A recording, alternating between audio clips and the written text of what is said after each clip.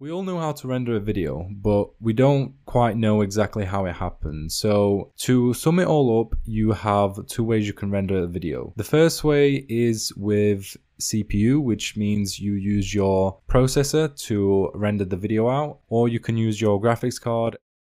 Both ways work just as well. Now, if you don't know what CUDA is and you're new to CUDA, it is a program which is created by NVIDIA, and it is pretty much designed to tell the hardware components how exactly to render the video and how to use all the cores.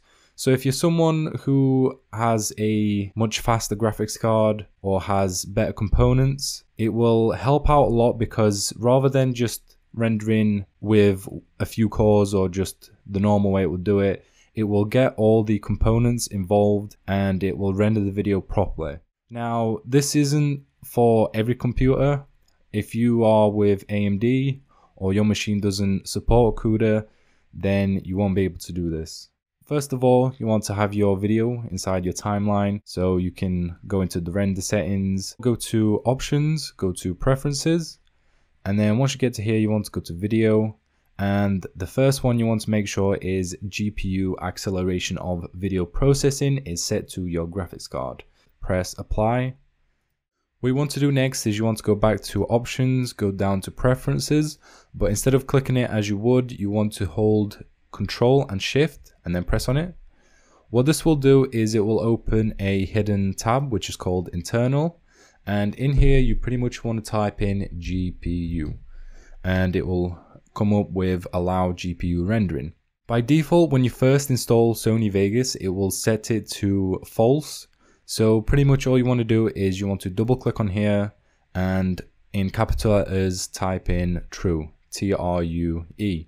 And once you've done that, you press apply, leave the default on false. You could change it to true, but you don't really need to. Just apply it, press OK. And now when we go into the render settings, so if you double click on this, it will create a loop region. If you don't know what loop region is, it basically renders the clips only inside here. Go to File, Render As. Once you are in this screen, you want to select your template, go to Customize Template. And now if you look in your render settings, you'll notice that the encode mode is now visible and you can see it. And you have the option to change it.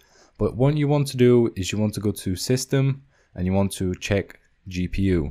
This will pretty much scan the system and see if it is compatible with CUDA. If it is, go back to Video and set it to render using CUDA if available.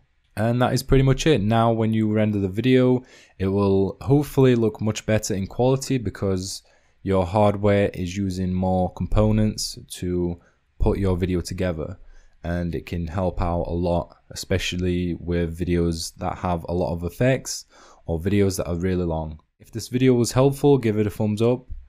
If it wasn't, let me know, and I will see you all in my next video. Bye.